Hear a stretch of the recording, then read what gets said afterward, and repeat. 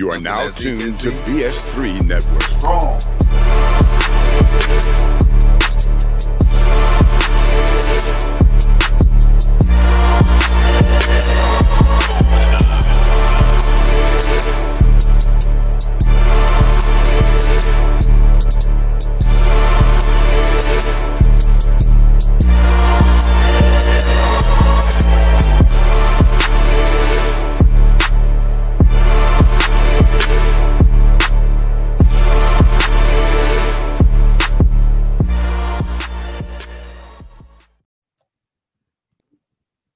That was an abrupt ending, but bring back that beat DJ anyway. Well, I was it's the same length, man. That's what she said. It does size matter. That's what she asked me. Thank you, ladies and gentlemen. All week. I'll be here all week. Well, welcome to the Fourcast. We are back. I know it's the three of us right now, but Wilks should be joining in here in just a minute. We should be the four of us back together again, reviewing movies, films, documentaries, a completely different way, four different perspectives. Just coming at you every Monday, the same time, 8:30 Central, 9:30 Eastern. And we got a good one. We got a good one tonight. I'm gonna give a shout out right now to HRap. Well, what are you looking like that? That's not. We do a good what? A good show or a good movie? A good movie. Oh no! Oh no! We starting off like this? Let your white mouth drop. Shut your white mouth. Hey, for the first time, HRap, I heard that in context. I had no idea that was a white man, the white preacher that said that, and he was looking out for us when he was saying it. He was talking to telling his white congregation that if you are not kind to black folks, basically, you saw them in any other way other than the things that they are, you better shut your white mouth. Is basically what he said. Yeah, HR, man, you've been God's people. You've been playing that for years, right? Yeah. I mean, just think about that. And I just randomly came across it a couple of days ago on TikTok. You better shut your white mouth. I'm telling you. I'm telling you.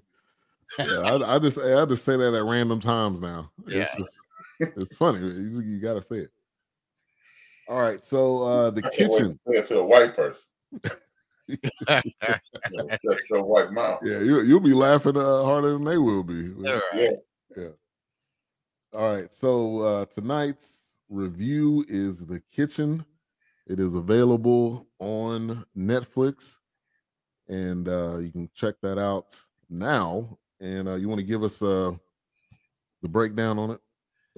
Yes, sir. So the plot is in a dystopian future, 2044 London, where all social housing has been eliminated, Izzy and Benji fight the natural world as residents of the kitchen, a community that refuses to abandon their home. The gap between the rich and the poor is stretched to the limits. The kitchen is one of the only social housing estates left. It was directed by yours. The Fourcast's own, let's just say that, because we've been in his wheelhouse a couple of times. Daniel Coulier. This is his directorial debut. You normally see him on the other side of the camera, on the big screen. So he directed here, and then you have some first timers, also, and Kiwi Tavares also directed it with him. This was released January 12th, 2024 in the UK. This is our first foray into a UK release film, right? On the Fourcast. And I've been having a lot of people tell me that films in the UK and some African films, believe it or not, are actually something that we should be giving a closer look to. So I think, that's for me one of the biggest redeeming qualities of this particular film is that it was done in the UK. So again, a lot of first timers in the cast, and they show that sometimes acting just comes natural to folks. Yeah. And so the main character, which is Izzy, which this guy looks like a mix between I had it in my notes. He looked like Tony Parker and Dave East out here, but anyway. I don't know who Dave East is. He's a rapper, but did you watch the Wu-Tang Saga? I didn't get very far part of it. Did you see the guy who played Method Man? I think so. Okay, so that guy. Okay. He's on Nas's label. Okay. But yeah, 2044, and to me, this was there's a lot of angles you could go with this. Let's get into some initial thoughts. Hopefully, we get Wilks here in a minute. But I mean, there's gentrification here. There's if they just want to build something where you live, and they could do everything they can to get you out. Eminent domain. Right. So I mean, there was a lot of different levels to this. I felt like there was a good mixture of like suspense and known, which to me that makes a good film because what was that? Did you just hit a drop or something? No, I thought that was you. No, I didn't hit a drop. But for some reason you cut out. You got muffled real bad when I heard the drop. On our end, it sounded like somebody opened up a drink. Yeah, I don't know that. No, that wasn't me. I thought that was you. Yeah. Oh, I see you looking over there. You pushing something. I'm trying to make sure it ain't no hands over here that ain't supposed to be in here. But yeah, I felt like it was a good bit of suspense, the unknown, leaving you wanting more, wondering what's happening. To me, that's a good film. So let's initial thoughts, HRap. As you said, it was thrilling. It was intriguing. It was poignant. It allowed you to see, no matter where you are, disenfranchised people are treated the same, and which drew me in immediately. So it was, I really appreciated, and shout out to Daniel because this movie, unlike the one we did last week, looked as if it was properly done. Yeah. Like it, hated, or indifferent, this was a quality movie. It was quality production. Yeah. There was some thought put into it. There was some, you could tell that there was some engineering into it, that they really had to come up with a good story. Now, I mean, it had some, you kind of figured type moments, but the storyline I felt like was great. Dog. Let's just say this: the story was better than the execution. Let me just say this. Okay. If I had to rank the two, the story was better than the execution. It was a great story, and had a lot of potential. I thought it moved a little slow early on, and the whole "it left you wanting" thing, that's not necessary. There's some movies that leave you wanting that are good movies, and it's good that they leave you wanting, and they can actually kind of set up this whole, trilogy kind of situation if they want it, based on that. This ain't that kind of left you wanting, in my estimation, and I'll save the rest for later. Wilks, hurry up and get back, man. God, Hey, man, shout out to the X, formerly known as Twitter people. We got 23 people tuning in over there right now. Yeah, I appreciate y'all. Yeah, I don't typically send stuff out on the Twitter right before the show, but I sent something out to some folks on the BS3 Network Twitter. So yeah, that's whatever we did there, we need to keep doing. Yeah. D Great, thank you for tuning in. Yeah, y'all. If you're listening if you're watching on Twitter right now, please say something in the comments and let us know who you are, so we can kind of see what cross section we're getting. Let us know if you've seen this movie and things of that nature. Yeah. OC, thank you for tuning in. Appreciate you. What's up, Overton? You still living single, partner? All right. So you're older building by now, I know. So Isaac, also known as Izzy, it kind of introduces him. Huh? Izzy?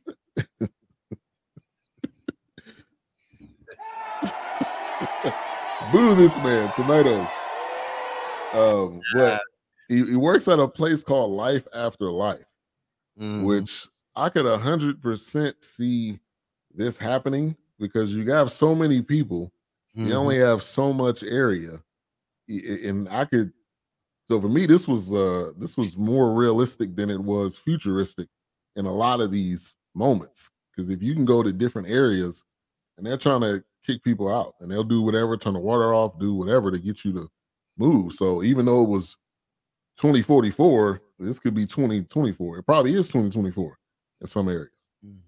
So give me your thoughts on that life after life. Yeah, being realistic for sure. They're gonna have to get creative with ways that they bury people and whatnot. In fact, as a result of just pure space, I wouldn't be surprised if somebody wouldn't try to pass some law that requires cremation.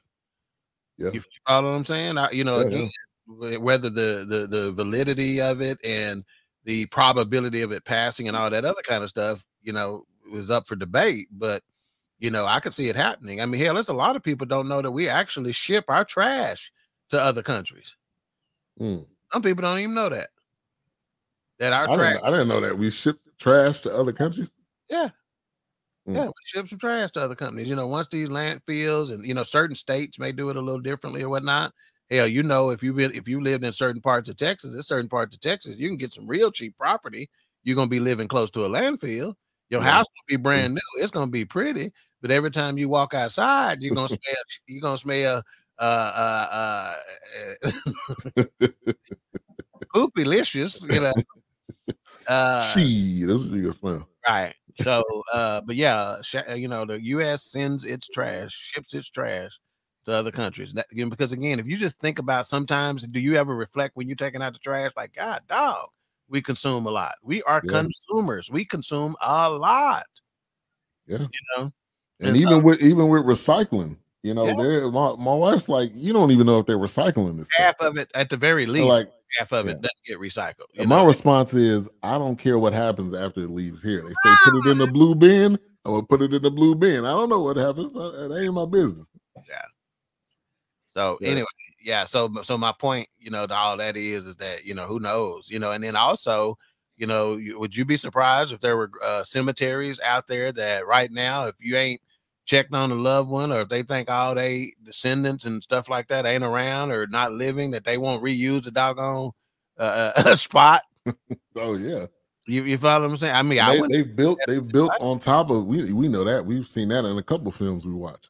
They build on top of cemeteries. So you got a house on top of a cemetery. Yeah, here in Dallas, if I'm not mistaken, I want to say that there was a black-owned, I think it was in Dallas, the Dallas area, black-owned, what do they call? Help me out with this. Not cemeteries, a black-owned funeral home. Graveyard? Funeral home was not cremating bodies like they were supposed to, or something of that nature.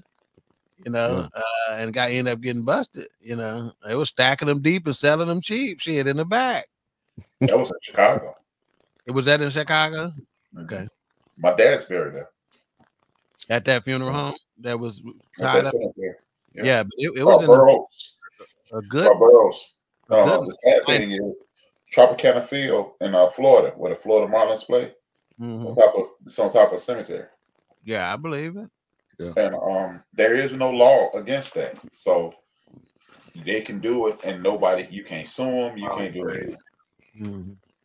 Yeah, I'm sure it's a situation where 80% of the people. I mean, because think about it. At some point, in some of these cemeteries, we got some old cemeteries out there. Yeah, we got some cemeteries so old they used to call them graveyards. So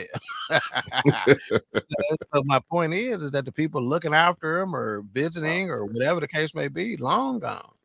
Yeah, where me and Wilks work, there's a I guess a makeshift cemetery right around the corner. Work, let's say it like that. It's a cemetery right around the corner, and it's probably got, I don't know, 10 to 15 headstones there. It's a gate around it. I mean, you would not think of a Harry Hines and Royal that there would be a cemetery that's in the middle of it. We're not gonna give me some sound. But we can hear you. Yeah, it's choppy and ugly. Sound like he's broadcasting out of the water. Make me wear these. But yeah. So I felt like that was realistic, and he didn't want to do that job, man. He did not. He was basically just selling people plots just because he had to do it. Yeah. That was commission based, and that's the piece I kind of missed a little bit. So basically, what he was trying to do They were basically gonna cremate your loved one and plant Right. them, and you were gonna basically be the soil for the tree. And a planter, yeah. Right? Yeah, and it was Yeah. a small planter and whatever. Okay, yeah, that's what I figured. I don't want to be no tree. Yeah. Yeah. All right, Wilks. I guess I'm up. The sound is The trash. Yeah. Oh, great. All right. Well, so what about you, HRap? What did you think about the likelihood, the realism, etc., in the life after life theory concept? I think that's actually. I think it's a 1,000% chance. I think 50% of it is going on now, as you stated.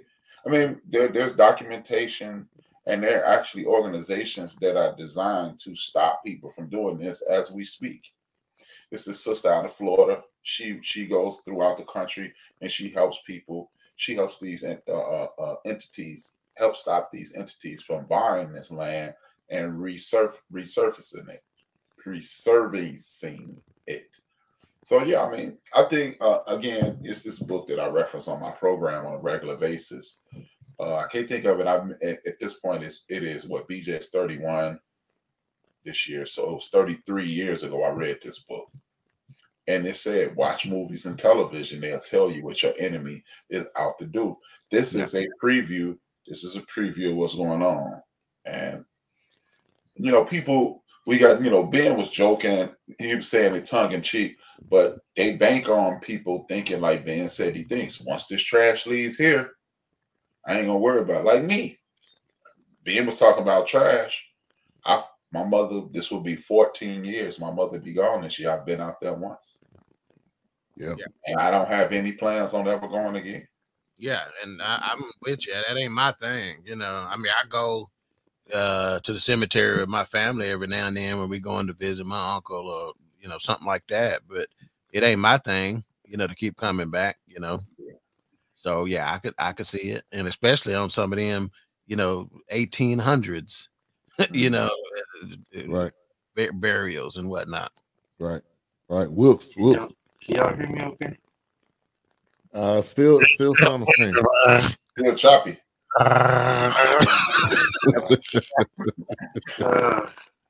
I tested this thing all day to see if it was gonna work. That's what she said. Nope, can't get it up. Guess I gotta call Bob Dole.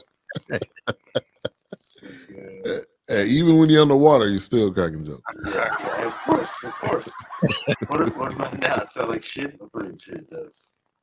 It's just it's choppy. It's like I said, it really sounds like you're underwater. That's fucking gay. Hey, this is what CJ said. CJ said Will's got that Xbox 360 bike, man. The OG out of the box. It's trash ass shit. Jeez. All right, cancel. All right, so they were in a dorm. They were in a project dorm. They had to share showers. They didn't have food, so one of the guys, Staples, which was we'll get to his character here in a minute. He was, he had his crew. They would jack a Amazon or a Kroger delivery truck and bring the food to the neighborhood because it wasn't no Uber Eats. It wasn't no, they could just go and get whatever they wanted. So they had to be really resourceful, and that immediately made me think of college. You got shared showers. You can't at certain point you can't bring food in, and it was definitely dark. So this movie is not, hooray, there's like great happy moments in it. That's really not what it is. This is a dark movie, but I think it's telling a true story. So yeah, give me your thoughts on that. On the setup they were living in, because it wasn't really a project. It was a project that's almost a step up to what and they were living in. Drones, and the announcements they were making was like you're illegally occupying privately owned property. So basically what it's telling me is that these were either some projects before, right? You know, because you could tell the way it was set up that there were doors, you know, so it was set up like a what you'd see in New York, you know, in the boroughs, these high-rise projects, basically, you know. Now, of course, they look like they were a lot more futuristic, which would make sense, right? Some of the designs of it and where it was going, it wasn't just straight up and down buildings, right? What's up, April? But it sounds like basically what it looked like to me is that when whatever catastrophe took place, you know, whether this business went out of business, you know, or this residence, you know, basically went out of business. Some people chose not to leave. Maybe they said, okay, we're shutting down. We're not giving you any services. You got to leave, because they were getting ready to tear it down and build new some property or whatever. Condos was probably what they, you know, right? You know, and they were trying to get these people to move. And these people also, to a certain extent, seemed like they were off the grid. But that was, but again, only so much, right? Because Izzy himself was on the grid because he was communicating with this other housing place that was on the grid, or back in, you know, maybe what you'd call general population, you know. These no doubt were the rebels. And again, as the plot says, that this was the last remaining social housing estate, but it wasn't, you couldn't really call it that because it wasn't being run, cared for, etc. by any entity. You know, they were just occupying this. The fact that they had water running, they were doing that on their own. You know, hell, they had their own radio station set up in there. But run by the Lord Kitchener, who was a former athlete over in the UK. He's a former athlete, you know, a world-class athlete. You know, you talking about in real life, the Lord Kitchener? In real life, yeah. The guy who played the DJ. He was a retired athlete, you know, world-class athlete in real life. So they had their own DJ. Again, they had enough to have some technology, because again, think about the way he was getting in. I mean, there was touchscreen stuff and whatnot, you know, so they were still getting their technology in. You know, you obviously had some people living there who had some knowledge, you know. So it was really like this city, you know, that was being run. It's not like what you would think when you think about a post-apocalyptic society where they're living in tents and there's no, you know, technology or no running water. They're gonna have to use a body of water somewhere and that kind of thing. It wasn't like that. It was just like everyday society to a certain extent, except their doors, instead of being regular residential doors, they were steel of some sort. And they did that because there were raids every now and then to try to get as many of them out of there as possible by the police, you know, and I'm sure the police were doing it at the behest of the owner of the property, trying to get them out of there. And they would just raid every now and then. When a raid happened, they started banging on the pan, so everybody knew that was their alarm. You know, that was a sound of the alarm, so everybody knew, get into your apartment, you know, or whatever you want to call it. Yeah, that was the year moment. That was calling out, you know. But hey, the DJ part, man, I felt like was a dope part of this, because I mean, and that just shows kind of to HRap's point. We talk about this all the time. Whatever the worst possible situation we're in, we know we just prone and given the wherewithal to just flip it, make it the best that we can. And he would come on in the morning, and everybody, you know, they get up and do what they had to do for the day. But I feel like that was a really dope aspect of this. HRap. Yeah, I mean, you know what we call it. The funny thing is this: we called it futuristic because we looked at the year. 20 years from now, man. True. See, I think because we were born in the 1900s, we hear 2020 anything, and it sounds like whoa. But now that we're deep into we're 2 decades into the 2000s, 2020 anything don't sound so far away. And again, I just think I don't think this is far-fetched at all. I think this is right. This is right now. This is, believe it or not, man. You you always ask me at the end of the show, what is my show tomorrow about? It's about things that could potentially lead to this. Yeah, you know, DC and Philadelphia they've enacted some laws that resembles exactly what was going on. And it's spooky. Watching this, I was like, oh, because I found myself disconnected this weekend. And then I watched this, and it pretty much wrote my show for Tuesday. So it doesn't seem far-fetched at all to me. No. And we are looking at we are on the precipice of this, in my personal opinion. Yeah. If somebody asked me to say a phrase that could describe our society in one phrase, it would be sleight of hand. Yeah. Because that's what's happening. Sleight of hand. They are getting you to look right, and they throw in the left. Oh, y'all remember Sugar Ray, would do the wind up with one hand and hit you with the other one. That's basically what's happening, in everything, from whether it be, what laws are getting passed, what bills are being proposed. That is why. And hey, if I was a senator, a congressman, or whatever, one of the first things I would do is say that you cannot put in no law or put in no bill something that ain't got to do with that damn bill. Like they slipping in stuff to say, okay, we can go take away your we're gonna reduce the rights of a tenant, and we're gonna put it in this bill that's got to do with healthcare. It ain't got shit to do with it. Yeah. But they're gonna slip it in over there, and this was put in on House Bill number 192.378 and what it ain't got shit to do with this bill. A bill needs to be on its top, one bill, one topic. Right. As simple as that, because they slipping it in like that. And you lose rights because you want the big shit. You want what's being publicized. Yeah, we can get extra apple in our apple. Shit, yeah, I want that. But you don't understand. But that extra apple costs you 7 oranges. You missed it. Right. So again, that's all. This is a sleight of hand. Oh, guess what? Now all of a sudden these suckers gonna start talking about aliens and stuff.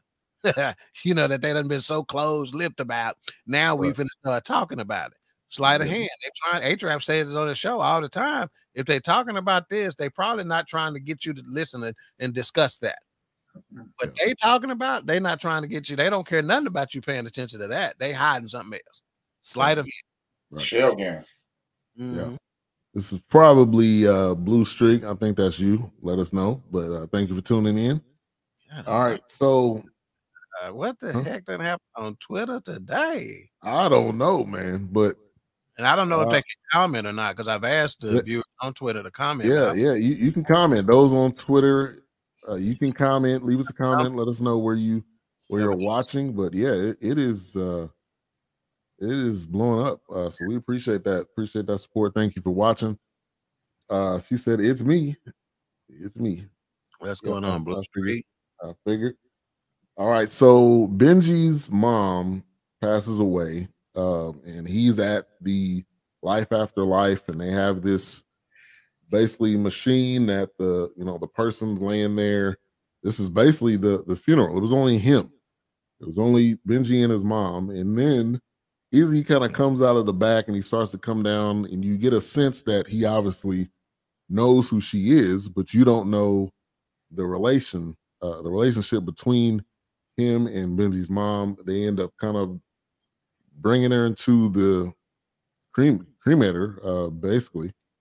What? Crematory. Maybe crematory. I don't know if you're talking about Bluebell ice cream, cremating somebody. Hey, you talking about what? I don't know the exact term. Okay, crematorium. Okay, go into the crematorium, and that's it. You don't see the person again. I hope Craig's listening, so he can. We always try to put your education in our face. I hope Craig is listening. he did give us a thumbs up, so he probably watching. Okay. What's up, Todd Lutz, Kietra Lee, and Craig? What's going on, y'all? And Todd Lutz, real quick, appreciate the stars that you gave us. We appreciate that a lot, man. On Facebook, appreciate that support. That's my cousin. So we appreciate that. Yeah. We appreciate that support. It goes far for us. What? I was just laughing at the crematorium, man. I don't know if he's talking about Bluebell, Ben and Jerry's. I don't know. So you What's your thoughts on that moment? And also, I'm gonna go to this question that Doc that you used last week. You know, any plot surprises? So when you see Benji coming and you see Izzy there, in your head, are you starting to think, is that his dad, or where was your mind going? HRap first. Oh, with me, I don't know if it would be a plot surprise. It was just, this was a very unique film in regards to the actual plot. You know what I mean? We saw the miscarriage of justice, the inhumane conditions and things of that nature. We saw that, but I didn't know what to expect when it came to the young man. But what I did like was, once, you know, it showed, once you put us in a horrific situation, we do metaphorically circle the wagons and become a family. We reconnect and become a family in these harsh and horrific conditions. Yeah. Okay, let me jump in right there. So on the plot situation, I'm gonna say some bitch was moving too slow to have any too many surprises on the plot there, because you can see them coming a mile away. You know, they never did answer the question. They never did answer the question of whether Izzy was I can't remember the guy's name, Benji's dad. They never answered that question. They got close. He never did give a direct answer to it, you know. He gave a nod. He gave a nod at the end. Trust me, when I say in my research for this, it is being debated long and hard that he never gave a, you know, he did a what's up. I mean, it was pretty close. To say is I hit. What he trying to say, but he don't know. Yeah, that was his daddy, man. Anyway, probably so, but you know, but my point in this particular comment on, as far as the plot twist is concerned, HRap made a point that says whenever we are faced with adversity, we rise to the occasion, right? Mm-hmm. And still find joy, and we level set what happy is. We level set what success is. We level set what joy is, right? However, what this film shows is, because you guess what? You didn't just see all black folks. Mm-hmm. What it shows is that the true social structure has more to do with finances than it does color. Remember I said earlier, sleight of hand? Mm-hmm. That's same thing. Racism is sleight of hand. I'm not trying to say it's not real. I'm not trying to say it's not real. Don't trust me. I'm not trying to say that. It is real, but that's not the issue. The issue is social status based on socioeconomic situations.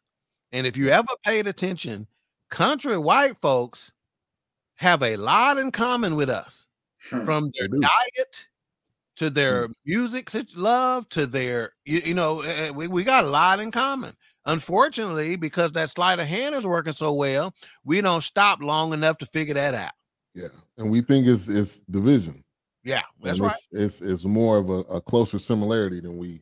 Yeah, and a lot of that comes from how it all started. The country folk, the country white folks, a lot of them was raised by house Negroes, right? They're the big mom in there cooking and making the cornbread and making the red beans and rice and all this other stuff. So that's where they get their taste from.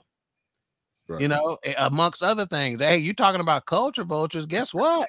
They was getting the culture long when it was just by osmosis, so to speak, right? You know, just by proximity.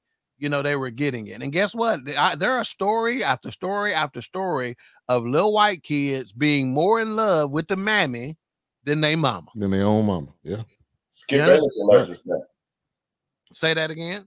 Skip Bayless alleges that he was raised by, according to him. I don't believe him. I can't believe him. Hey, but he alleges that he was raised by a black woman. Yeah, I believe there's a lot of folks out there like that, you know. So again, you know, this is not about race here, you know, because again, they showed them and they were, you know, shit. Think about that for a second. I promise you, put everybody on the same socioeconomic situation and put them in the same place and watch them jokers assimilate with each other and start getting on a squad and team up. You know, I promise you they will. You know, and I'm not gonna say it's gonna be 100%, but it ain't gonna be 100% nowhere under any circumstances, you know. But you're gonna see motherfuckers, black folks and white folks, all of a sudden start getting along a lot better when they we all only making $100 a month, you know. And I'm exaggerating, but you get my point, you know. No, that's the point. I mean, but you know what? I would give you pushback on saying that racism isn't a thing. Race isn't a thing. Race is a social construct. There's no place in the history of man that race was actually a thing. Race is something that was brought about with capitalism. Race is the bastard child of capitalism. Yeah. So that's the only thing I would give you pushback on what you said. Race isn't a thing. Racism isn't a thing. Racism is created by the power structure. You know, people look at things like, you know, they want us to believe that the world is shaped like this, straight across, straight up and, you know, straight across. But the world is really like this. You know, cisgender straight Christian white men, and then it breaks on down to the lowest person on the totem pole, which traditionally is a black woman. So you're right.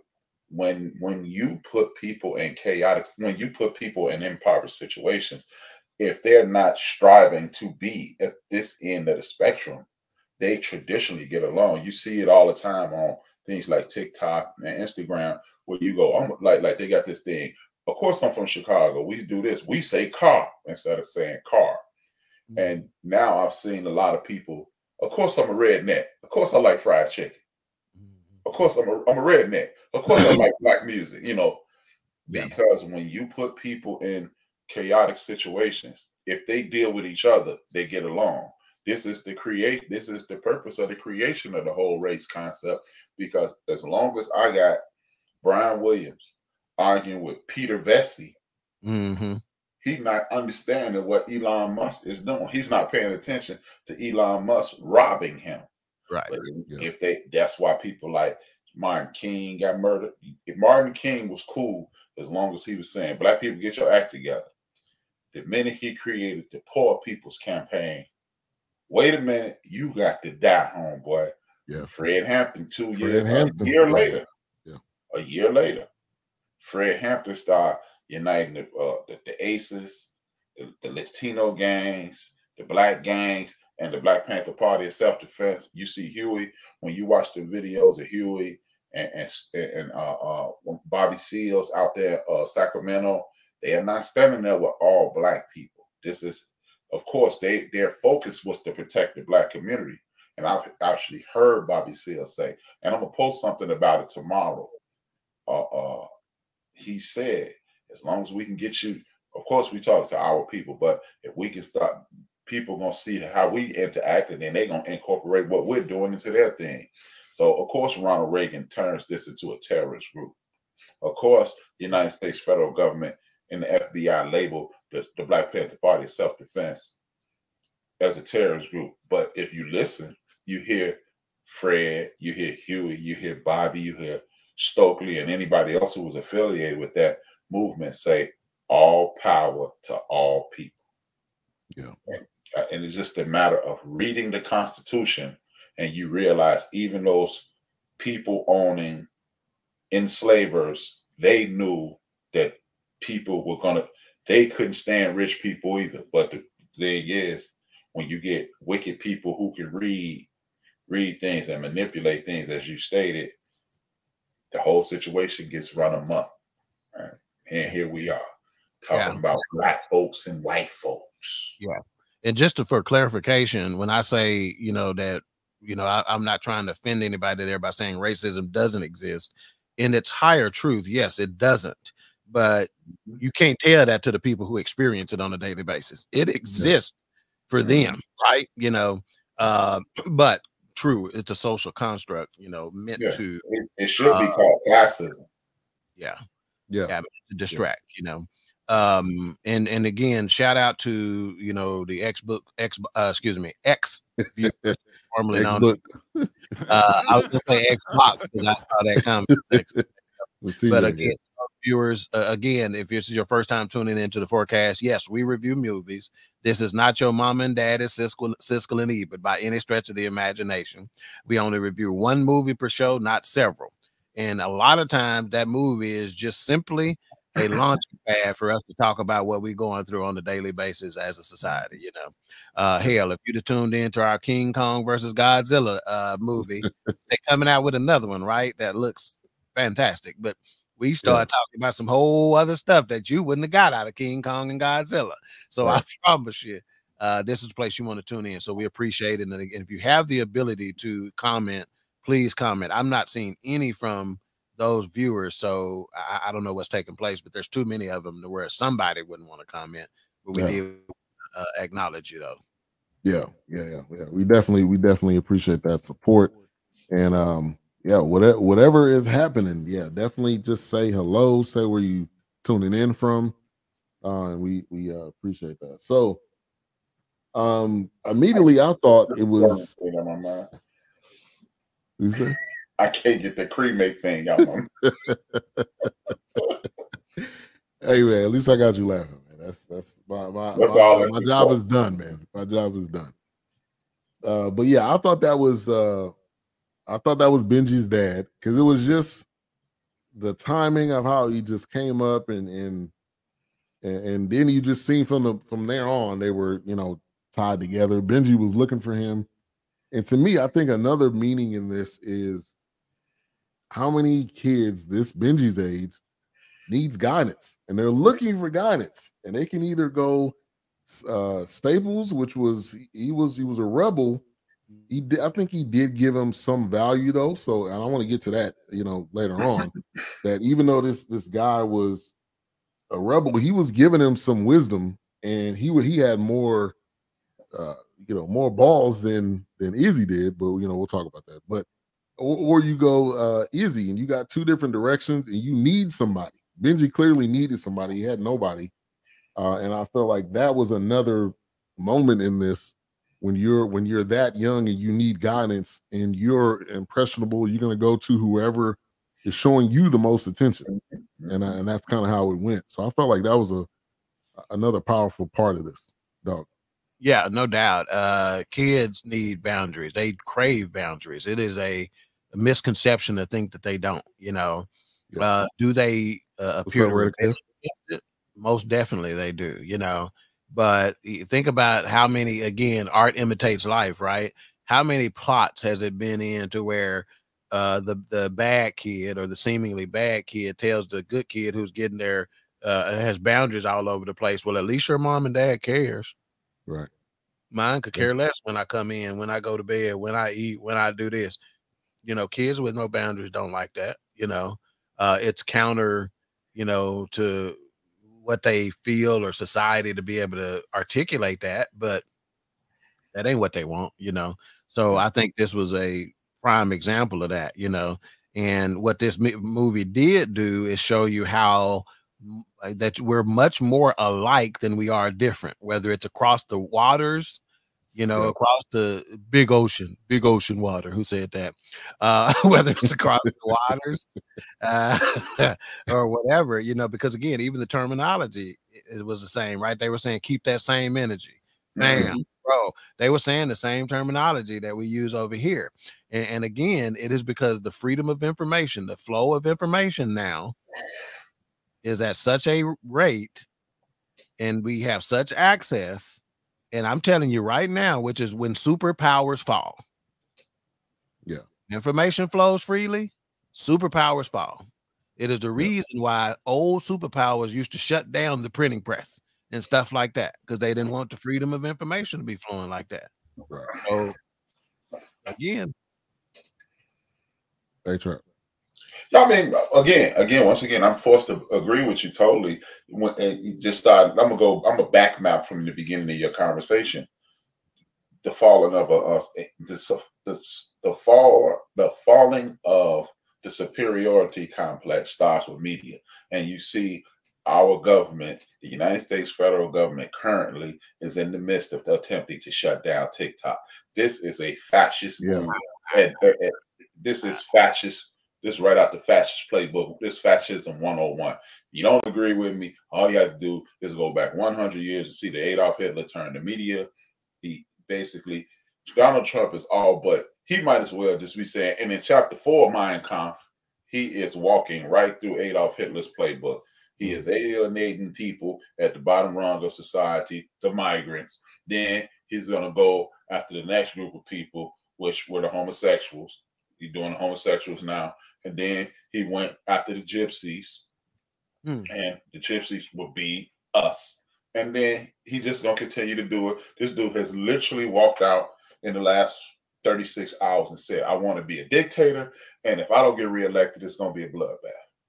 So to double down on what you just stated, you want to attack people, you destroy the information, you keep people as ignorant as possible. What is the Republican Party doing right now? They're trying to defund the schools. They're trying to do away with schools. You got Sarah Huckabee Sanders in Arkansas making the legal working age, I think it's down to 12 now. Yeah. So basically, you're gonna put children in factories, and who does not want to help their parents, their struggling parent. So you're gonna put people back in ignorant situation that goes right back to Europe. A couple hundred years ago, only 2% of the people in Europe could read. That's why they used to tell you what the Bible said, and you had to go along with it, because who's willing to argue with God? So yeah, this is a perfect example of what's going on in this movie. I think another thing to double down on the dad thing, from the dad's perspective, this is also, again, destroying the concept of, I would even say, again, this is the second week in a row where art, as to use your phraseology, art was imitating life. Last week, it was an inappropriate relationship with a client and an attorney. Right. Okay, this week, it is a part two of that. Part two of that is this. Fonnie Willis was calling her father daddy. To me, that was ingratiating her father. That was putting her father, some people may go, how is she using daddy? Actually, daddy is almost the greatest term of endeared or honorific that you can give someone, because he ain't my father, he my daddy. That's right. What daddies are embracing to children. Daddies ingratiate themselves to their children. Daddies prop up young people and and turn a young person into a superhero. This is what this man was doing. When the negativity ran up on them, what he do? Hey, go do it.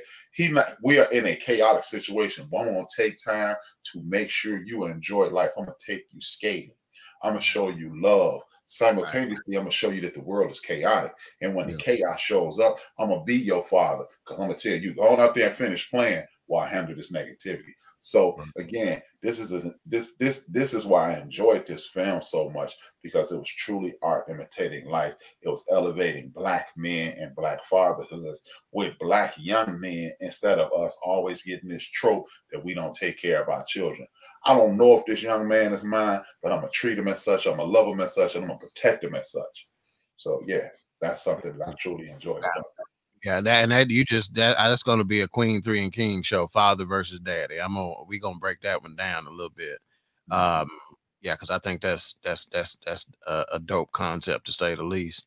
What about your soundtrack, HRap? We talked about the DJ a little bit. Did you? Yeah. I since y'all get on me all the time, I was paying attention to the movie. But again, it's not like I'm so focused and engulfed in the conversation and the context that the music is secondary. Now, when we do the throwbacks, if y'all ever notice, when we do the throwbacks, I'm on top of that music, because that music is part of the conversation. When you hear Eddie and Superfly talk, you hear Curtis in the backfield, so it's part of it. Today's soundtrack is a underlying addition.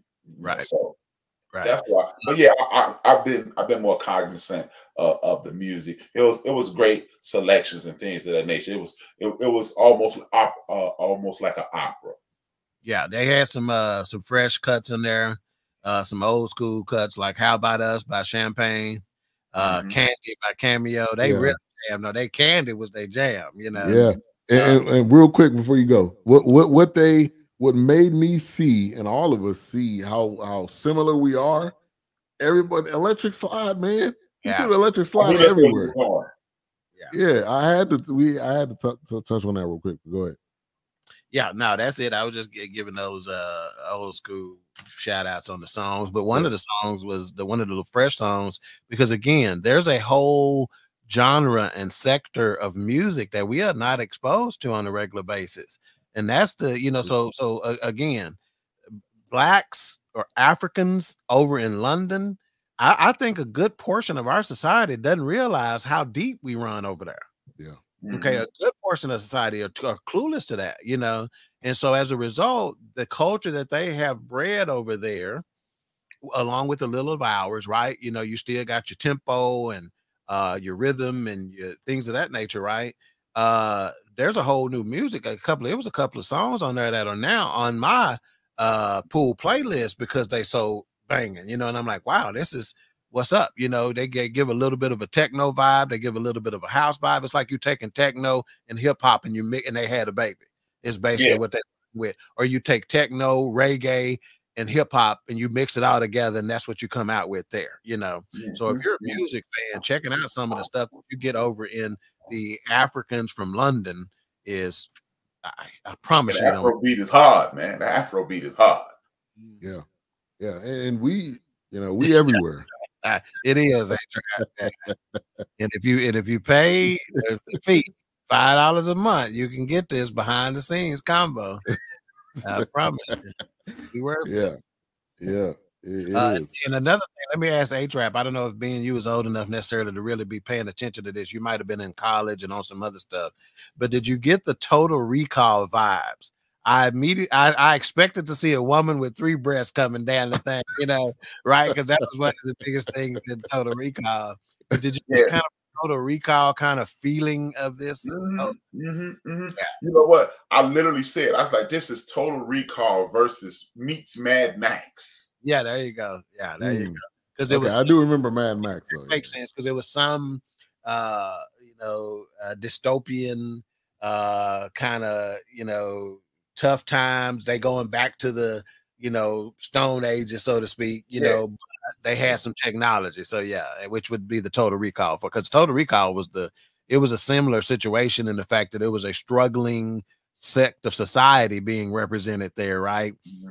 They had the same kind of hustlers and stuff like that,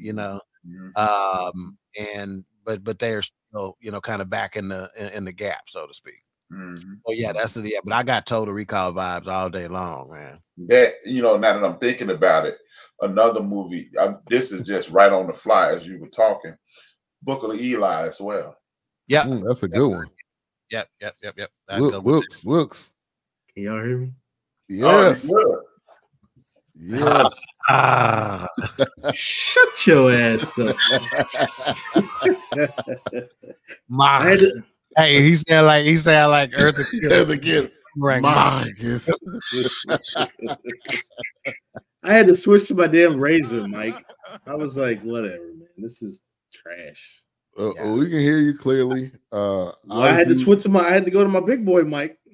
Like, yeah. Obviously, we've talked about it a lot, but get kind of good because the movie was trash anyway. That's why I wanted Wilks. Because Wilks, they were giving it high praise, brother. Movie was trash. Not with it. You're not gonna fucking bury me like a plant and then bring me back as some fertilizer. No.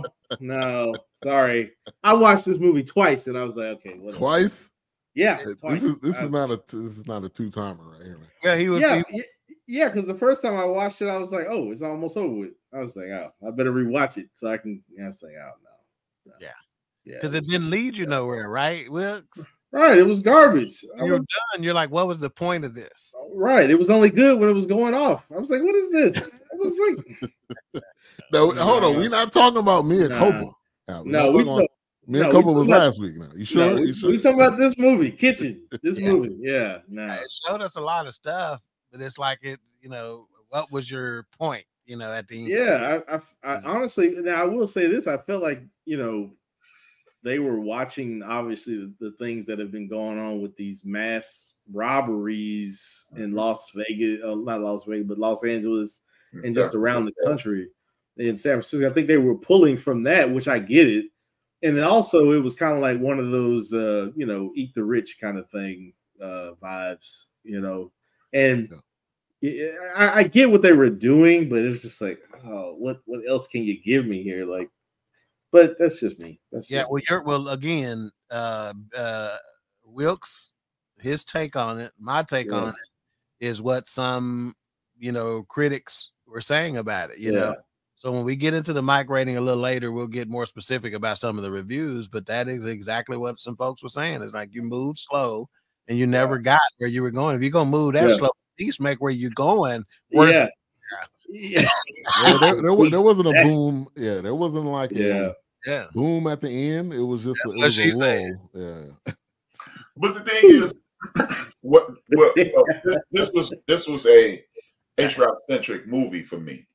And the reason I say that is because I wasn't looking. I totally get where y'all were going, because I remember around the skating part, I was like, "It's moving too slow." Yeah. But after I watched it, I reflected on it.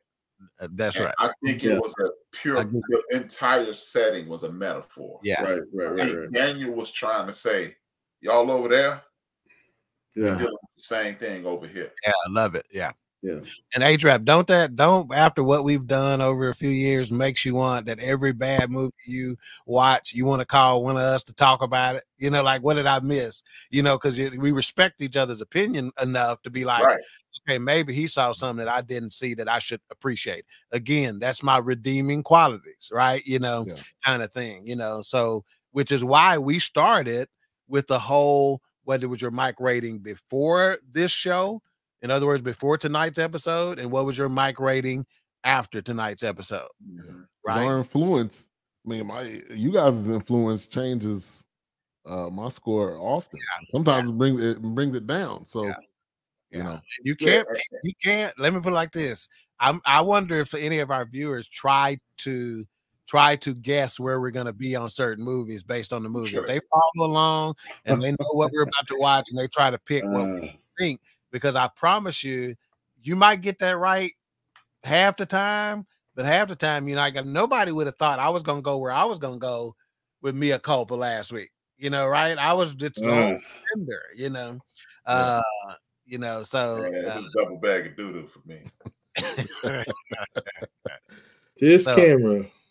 But it's Ben's fault. You should have just left well enough alone. We was you know what's funny? I didn't, after mentally reviewing it, I didn't watch.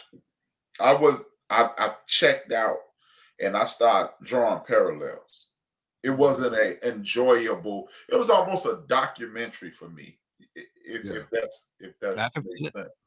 Because it was like, nah, that's different. And I was just going, because it was so many parallels with, like, I mean, if you ask me, it was a preview of if the Cheeto wins, because it's going down, man. Yeah, the Cheeto. But then think about this too: Daniel Coulier's directorial debut. Now we're talking about what we would consider an accomplished actor in the States, right? And because of how well he's done over here, you would think that he would be considered for a lot of roles and have a lot of opportunities based on what he's done over here, right? I would gather that he intentionally chose, I'm going to the crib. Oh, yeah.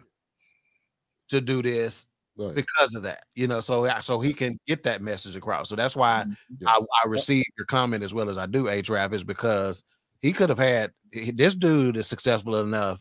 Hell, think about it. If we had a screenplay and we're thinking about, you know, young brothers that we wanted to put in one, he would be up there.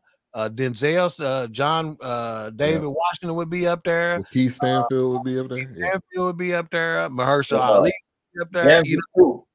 Huh? What's his Danzig? He played, what's his name in Snowfall? I can't think his name. Yeah. No doubt. And he's like he's over there too. Yeah.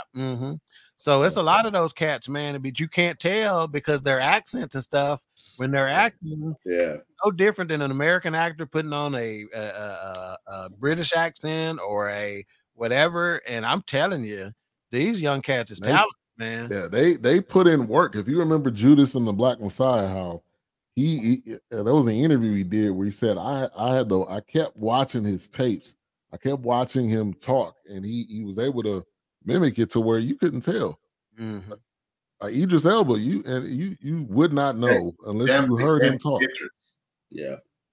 And the kid Jediah Bannerman who played Benji, man, that kid, that was his first role, I think, ever. I think he did pretty well.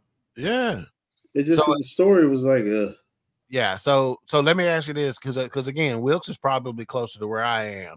Yeah, there are some redeeming qualities in the movie. Like the skating scene is one that ranks very highly, right? Yeah. Like, let me just say this: our mic ratings are basically 1 through 5. Okay, and if you asked us to give scenes mic ratings, there are some scenes that I would give 5s to, right? You know, now there's some I would give 1s to, but you know, you get my right.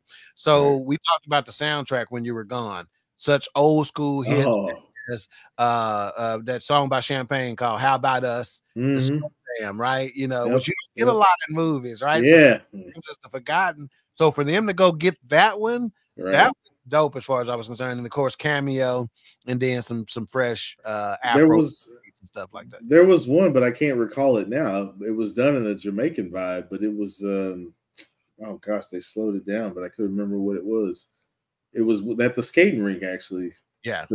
But it was I think I know what you're talking about. And they slowed it, they remixed it, so to speak. Yeah. And so think about it. We thought we had the monopoly on this dancing while skating. Yeah. And, you know, there's no way. Right. We thought they doing that in London. And I guess I promise you something, they probably doing it in the big cities in Africa. And outside of that, which it's not it's kind of a different subject, but just like in Japan in the 90s, I mean, rap was big. Rap was huge over there in Japan. I mean, they have like what we have here. Like, you know, we got the Dr. Dre's and the Snoop Dogg. We got that, you know, that 90s rap. And of course, they always pay homage back to the West. But yeah, I can, skating over. I can see that in London, I guess, you know, as big as it, you know, kind of caught on like that. Yeah, and in fact, you know, you talk about hip hop being big in Japan. A lot of hip hop artists who are marginal here, and not just hip hop, you know, R&B, all genres. A lot of them who are marginal here are huge overseas, like huge. Music is. We said that about music time and time again here, right? It is a transcending tool. It is a transcending resource. It is the power of music can't be defined. Right. Yeah, it's a. I was recently watching a documentary. Was this Japanese man? Did you speak about the Japanese? Good eye, Mike. He has a record collection of Marvin Gaye that wasn't released in the States. Yeah, I'm glad you said that. Have you heard some of the Japanese or Asian guys who sing on TikTok and stuff like that? Man, who have such soulful. They couldn't have those without listening to that music. Right. Oh, absolutely. So that means their parents probably were listening to that music and they heard it growing up, you know, but it's like, man, there's no way you can get that. I think there's an Asian group out there, man, that sings got nothing but black gospel. And they cold. Yeah, they cold. Generally, when I come across that stuff, I try to share it. You know? Because I like to try to expose our folks and stuff. They don't on the record. Because the biggest thing I've always heard growing up, and I mean, like HRap and Dawk, like you said, music didn't have color. So for when I was growing up, though, it was always, you listening to those white people music. I'm like, what? In the 70s. I'm like, they listening to our music. I was like, where do you think they got this from? I'm like, exactly. I was like, Grand Funk Railroad don't sing like that because they just woke up and decided to sing like that. I was like, that's not how that works. Even the song on this soundtrack, "How About Us" by Champagne, it's my white folks in that. You got a white one on the bass. Yeah, they bad. I'm telling you right now, watch TikTok for longer than an hour and tell me you don't see no young white girl on the bass jamming like she booted powder. Right. Oh, absolutely. You think Adele sound like that just because? Right. Like, where got that from somewhere? Try to be no boozy. Say that again. Wow. Oh, wow. Well, good to know I don't have to do all the work tonight. That's what you said. So, we talked about this, Wilks.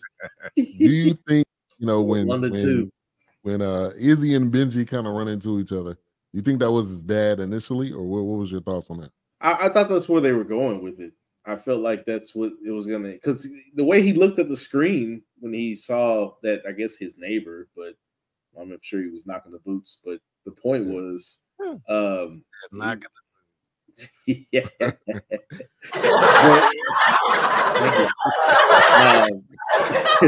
I'm pretty sure it was. It kind of probably like that comment, boy. She can't stop laughing. Hey, the studio audience there. That's the white girl in the audience. She really liked the comment. Yeah, she on, like we watching Three's Company. So whoa, wow. Yeah. But yeah, no, I thought that's where they were gonna go with that. I mean, even when he left on the motorcycle, he's like, "Hey, man, get away from me, the boat."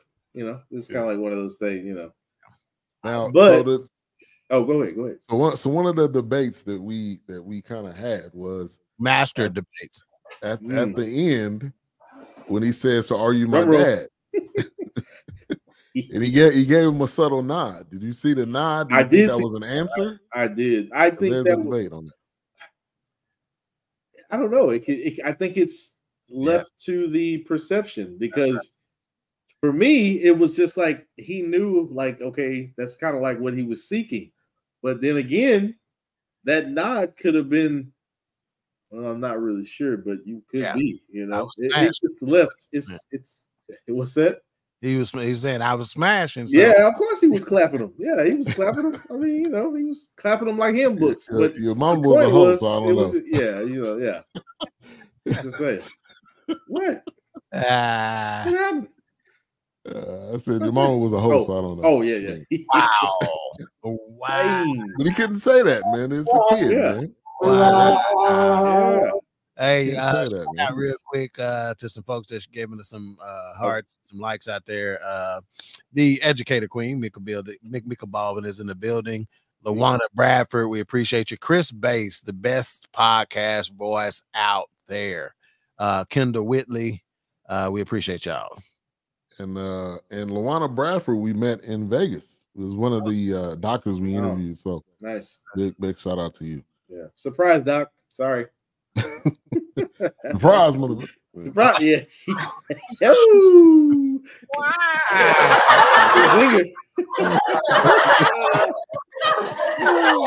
wow. Hey, that girl in the back really feeling them jokes. Yeah. She loose and goosey. Yeah, she's ready. Yeah. All right, so I wanted to get to this kind of last probably topic. We get to the rating, and then Doc, you had some stuff too. But so the Staples character, Benji was my notes had Benji was hanging with Staples. Staples was present, but he wasn't the best option. But I had that there. But as you kind of think about it, he was a rebel, but he was present. So and Benji needed that. And then he realized, like, oh, I ain't about this life, when they started running into people's houses and stuff like that. Yeah. So let's talk about Staples versus Izzy. Izzy ran. He didn't know where he was. He wasn't very vocal. Staples, you knew where he was. He told you where he was. This is what we're going to do. It's war. Yeah. And period. So, Wilks, so go you first. Yeah. I mean, once again, maybe I kind of brushed over it, but I think it was one of those where Benji, he was looking for that constant or consistent figure. After reading the description of the movie, because like I said, I didn't like, where's this movie going? But it's like, it's down the shitter if you ask me. But anyway, it's one of those things where it's like, okay, it mentions something about just navigating their lives inside the kitchen or around that area. So I guess once again, it was just like Benji knew, like, hey, if he's telling me to come hang out with this crew and they're solid, they're teaching me things, but yet, Izzy's more like kind of, I'll just go to work, I mind my business, I keep my head down, and that's it. But I think Benji was looking for more of like, okay, I need this. I'm getting this father figure from both men. One's more kind of on the edge. He's rebel, But then one seems to be like, okay, well, he's kind of down to earth and willing to teach me things, or he's interested, you know, and he could possibly be my dad. So I think it was one of those things where they set it up like that. It was warring on both fronts. I think the entire movie was like that with Benji because he was caught in the middle. Yeah. So it was just one of those like, man, which way do I go? And what am I getting from this? So, and then that's what, back to your question, like you were saying, well, the previous question, like, well, did you catch that nod? Like, do you think that's really his father?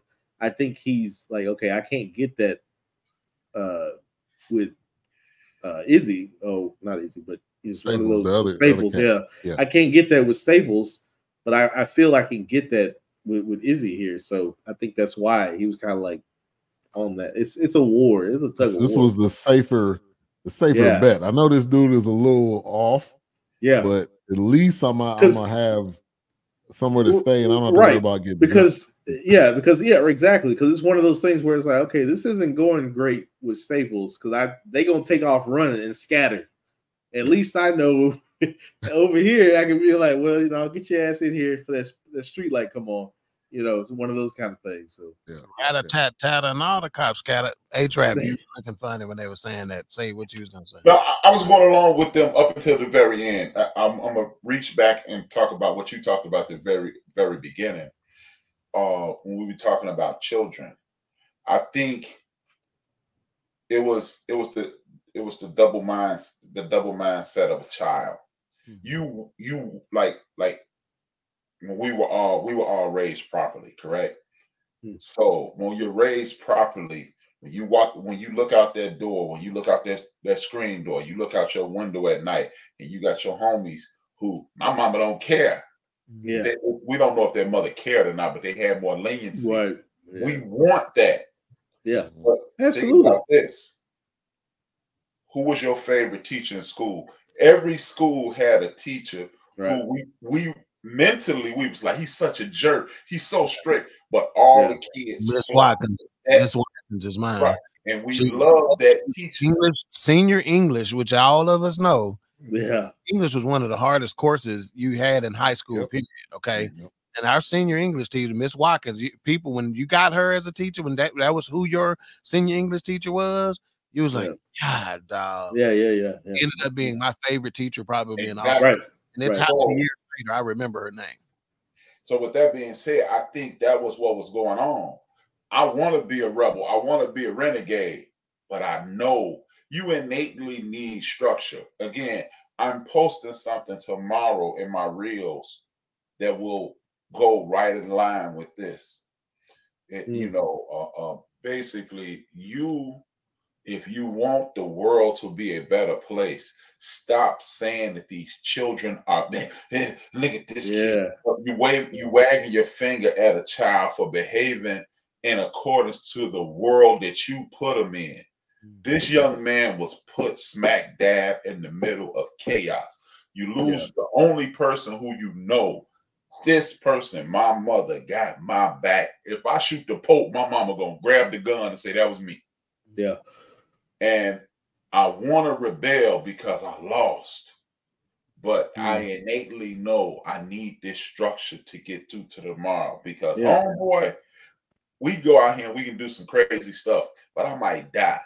He got that streak in him, but he also understands that there are boundaries in every situation. And that's what I saw when I saw that because I've lived that.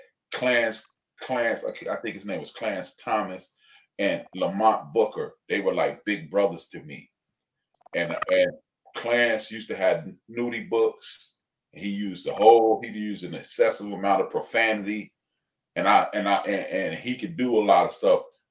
Lamont Booker, we called him Greg. His middle name was Greg. We called him Greg. On the other hand, used to teach me in 6th grade. He was teaching me stuff about biology. He was telling me, "Hey man, you gotta do your homework." Blah blah blah. Now Greg cut up too, but and one day I remember Clarence was handing around.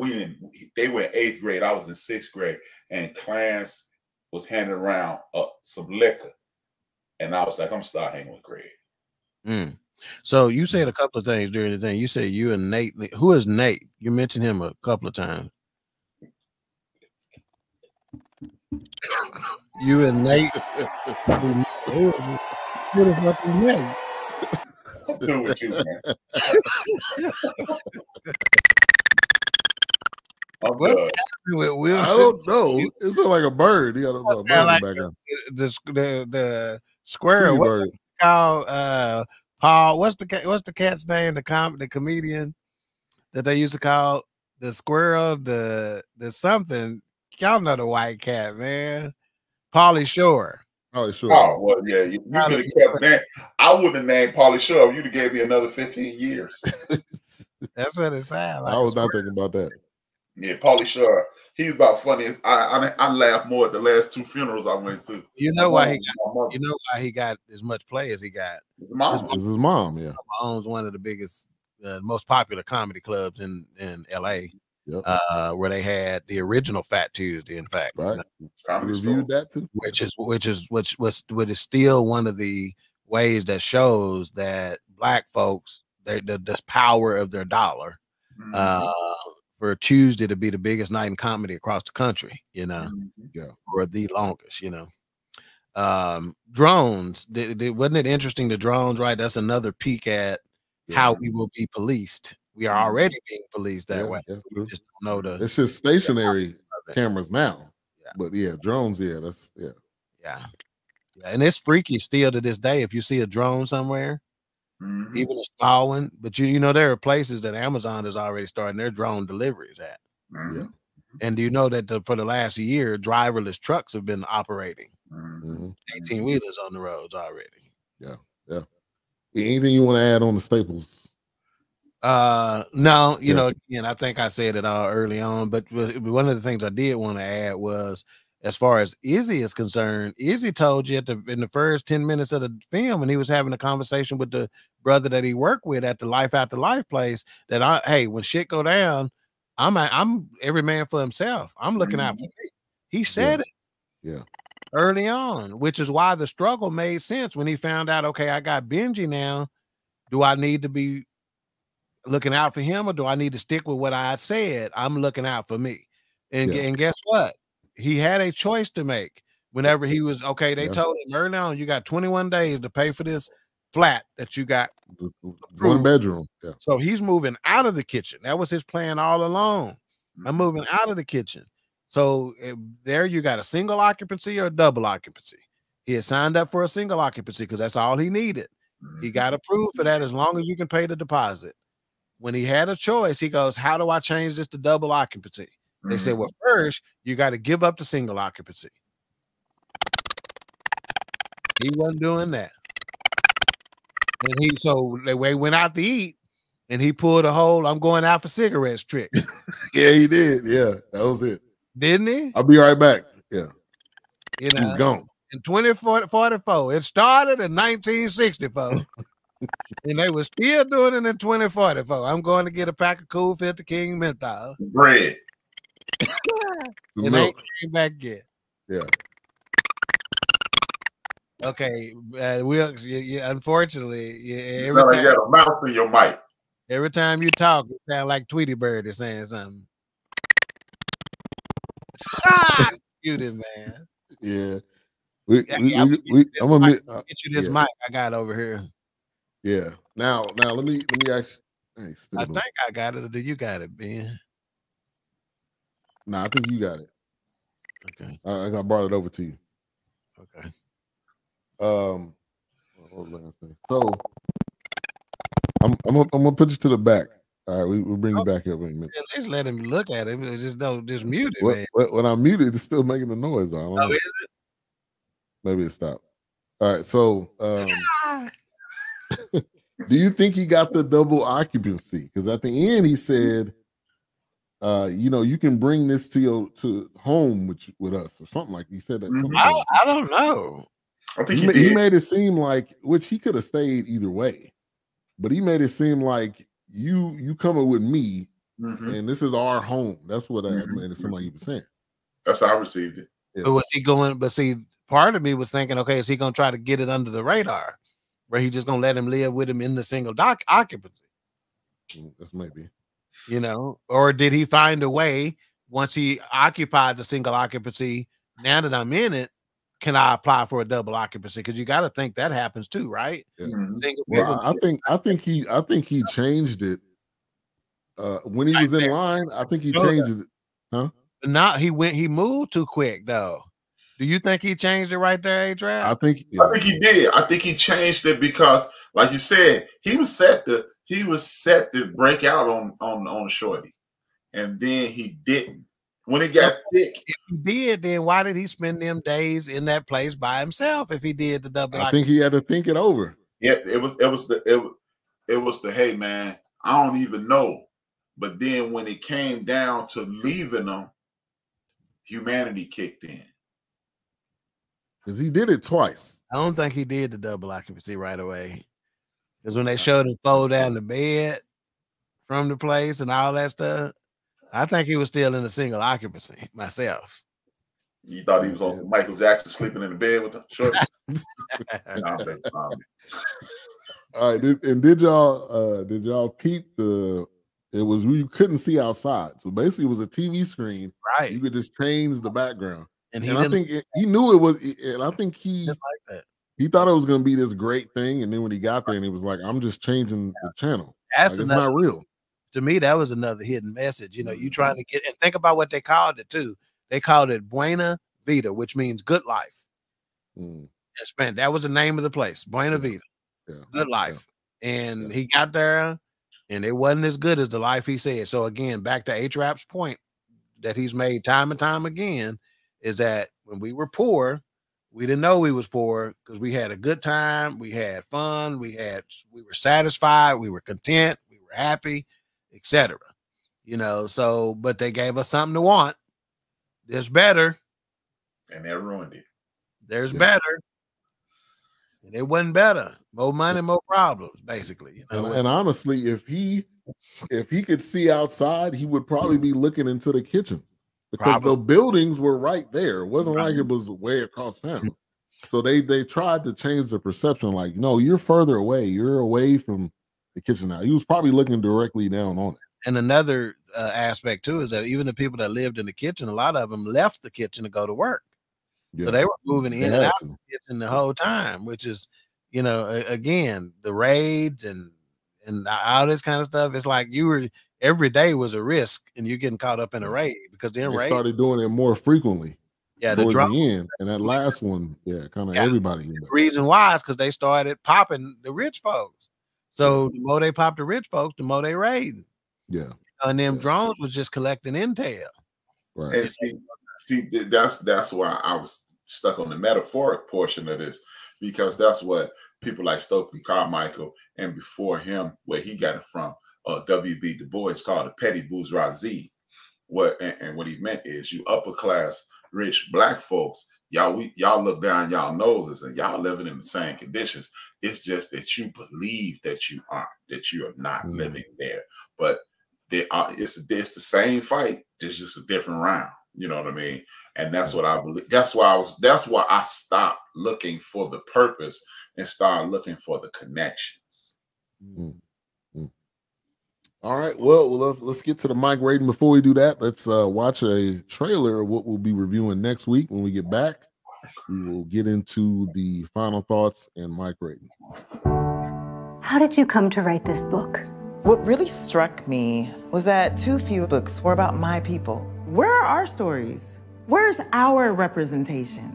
Would you give us the pleasure of reading an excerpt? Yo, Sharonda, girl, you be pregnant again? If I is, Ray Ray is gonna be a real father this time around. Thank you.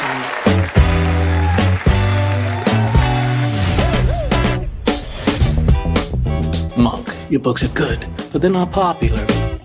Editors, they want a black book. They have a black book. I'm black, and it's my book. You know what I mean. Look at what they published. Look at what they expect us to write. I just want to rub their noses in it.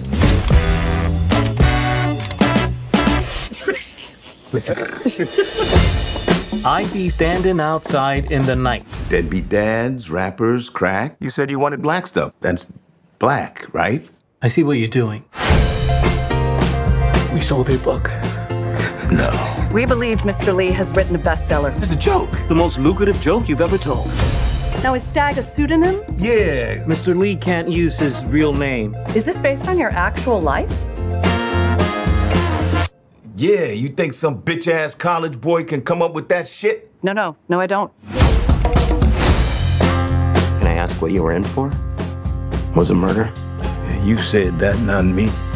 They ran 300,000 copies. Your books change people's lives. They're offering $4 million for the movie rights. Yes! The dumber I behave, the richer I get. This has gone too far. Stag Lee is still on the run from authorities. You haven't done anything. It's not like they can arrest you. Wish I could go back to not selling books. Is it bad to cater to people's tastes? People want to love you, Monk. You should let them love all of you. There's already so much buzz because of the movie deal. Michael B. Jordan is circling. We want to put him on the cover in one of those scarves, I guess you would call them, tied around his head. A do-rag? Do-rag, that's it. Do-rag and a tank top with the muscles showing. Somebody call the fire department.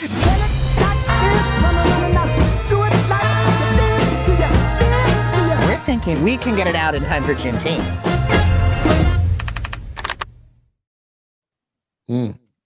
Fantastic. There's a lot of levels on that one, man. A lot of levels on that one. Jeremy Wright, real quick, Jeffrey Wright, man. God. Jeffrey. I'm sorry. But anyway, he's a great actor. And you got Sterling K. Brown in it as well, which is one of my favorites. He is the brother that played in This Is Us, the drama series on TV. And he's played in a couple of films that we looked at as well. But yeah, Jeffrey Wright, and for some people are saying his best performance, the best performance of his career, and Jeffrey Wright's had some bangers, man. Yeah. So, this ought to be interesting. Yeah, and so just because I think some people think, well, this is made by a white director to basically just make fun of us, but it's actually by a black director, and his whole thing was to basically say like we can only be one way, and so I'm sure there'll be different moments in the film. Issa Rae, another quality actor, director, and all that. We saw her at the Super Bowl. She was there? Yeah. I don't remember. Okay.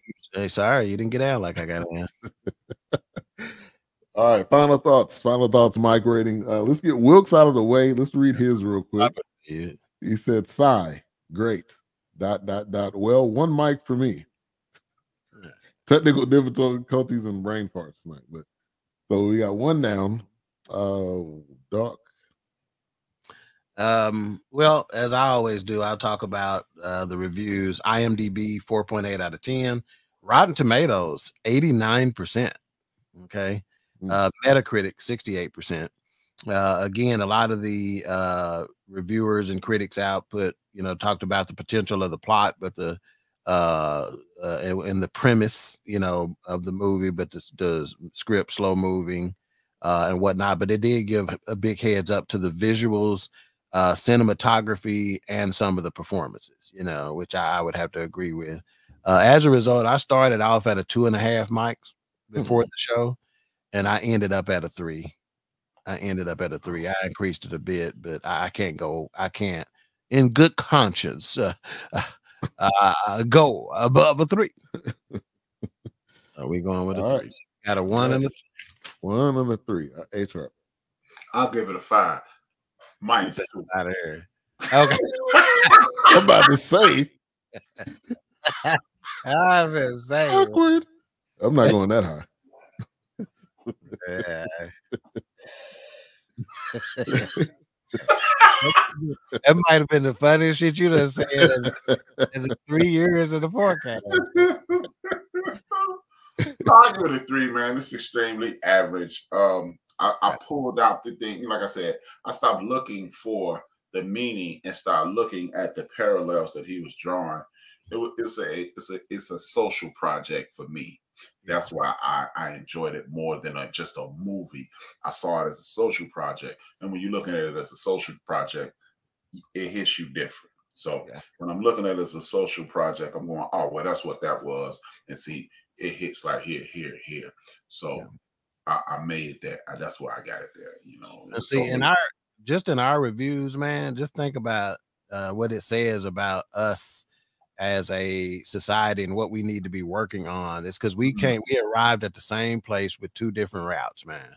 You know, but think about how often we don't listen and hear the other person out when we're having just a conversation about life or whatever. And in all likelihood, we actually come to the same conclusion. We actually see it in a very similar way, you know, with the same value, same importance, you know, but we just got to that place differently, you know. Yeah. So I mean, I liked it, man. I felt like the acting was not great, but the main Izzy is a rapper and something else. He's not even an actor. Benji, this is his first time acting. I don't know about the other guy, but like the music, which the soundtrack or the score was done by an artist named Labyrinth. He did Euphoria, if anybody's heard of that on HBO. He's done some other stuff. Show, by the way. Great show. So the music I felt was perfect for this. Initially I had a 4.5, but I'm gonna go back. I'm gonna go down to a 4. Damn. But damn. Sound like Kevin Hart when he said, "I'm 55." He was like, I didn't mean to say it like that. But I feel like it just had, for me, I like that suspense, the unknown. I like that part of the film. It had a lot of that. Yes, it was slow, but I think it you didn't know, you never really understood who Izzy was. He was just there, really. But yeah. That gives us an average of 2.75. What? Yeah. Man. Did I say that? You? Yeah, whatever. That means I wasn't listening to the shit he was saying. I know, that's why I was like, yeah, get over with this. The 2.75 is our average. All right, got it. All right, American Fiction next week. End of the Bench, you already kind of talked about it. Anything you want to? I just want to add one more thing about this movie. Referencing last week, remember I was saying the Kelly didn't do so well because of the poor attempt, the poorest effort at directing. And we saw this week the young man and the other actors elevated because my man was doing his thing. But tomorrow it's entitled The Why Behind the Why. And I'm going to talk about people like Wesley Hunt and this ID debacle that he put out there. He tried, basically my episode tomorrow will be about, at the end of the day, most Black people are conservatives. And if rich white folks just shut up, they probably get the whole Black community on the Republican side, but they can't get out their own racist way. Just look, Black people love Jesus. Black people work hard. Black people don't want you stealing their stuff. Yeah. But y'all got to throw the race in and blow it for yourself. Yeah, and we want our rights at the end of the day. Black folks ain't trying to give up no rights, but they don't, again, packaging in some free shit. hey, tell me I'm lying. Tell me you lie. See, you know what? The Republican Party is a bad, cheating boyfriend. Where were you at? All you really have to say is, I was with Ben Dawk. But what cheating boyfriends do, I used to be one. Way too much. Well, we go, I was at Ben Dawk house. See, we was drinking Coke 45 at 7:15 and by 9:28. It's like, who remembers that? Right. That exact time. You lying. And that's what they do. Have you ever been telling the truth but knew you were talking too much and it made you feel like you wasn't being truthful? Yeah. I've been telling the truth because I talk so much. I'm like, this probably doesn't sound believable, but I'm telling the truth. Look, that's what I'm saying. Like in my 20s, I can remember saying, I know this sounds like a lie. But you can't tell on yourself, I was messing with Jenny last week. This time I wasn't lying. That's what I said. I wasn't there. That wasn't me. Because I can remember when I got off BS and I had told 458,000 lies. And it was like, And then that's when I realized. I remember the day, and it was assumed that I was lying. I was like, I ain't did it, and just sat down and watched TV. I was like, hey, you gonna believe it or not? I ain't do it, and she walked away like, that nigga he ain't lying. And I was like, I knew that was the key. So, yeah, the Republican Party, they just some horrible boyfriends. Yeah. They some horrible cheating boyfriends. Yeah. So if y'all just shut up, y'all could take all our rights. Just say. And but with that being said, I can't say what I'm really thinking, but I'm gonna say it in a black way so all the black people understand what I'm saying. And it's using Chicago street vernacular, but I'm sure because y'all black, y'all gonna get it. The mayor of DC, the mayor of DC, the mayor of Philadelphia, the mayor of New York, they need to get moved on. Because when I tell y'all what they've done, it's criminal. It is truly, I was joking, I was being facetious a second ago, but what they've done, they need to get moved on. And it is freaking horrific. It's not funny, and it's not even laughable. And that's all I'm gonna say about that. Tune in tomorrow. But if you hey, you know what? I will, because I know you'll be getting ready for your program.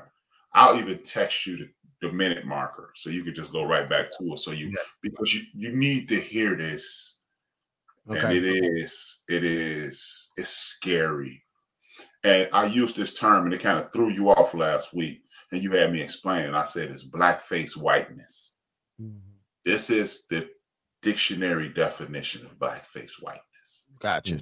I promise you, I'm gonna remember that. And when I say I'm gonna be, because I like even with our show now, I'm actually listening as we go, and that's how I edit myself. So I'm going to and I'm going to minute marker that thing, and what I am going to do, I'm gonna even turn that into a short because it has to be said. And this is why we must download the app called Politicking, because Politicking lets you know what Dawk, what Ben, what HRap voted on and how they went politically. So we won't be electing jerks. We'll be electing people who are working in our best interest, no matter what their pigmentation holds. All right, tomorrow, 6 o'clock? 6 p.m. Central Standard Time. Yep. 7 p.m. I'm about to say 6:30. 6. All right, Queen 3 and King tomorrow. Tomorrow on Queen 3 and King, The Power of Love with special guest hosts Victor and Ketra Lee. And we're gonna talk about it. Y'all done heard it. Y'all done heard Huey Lewis in the News sing about it. Y'all done heard Luther Vandross sing about it.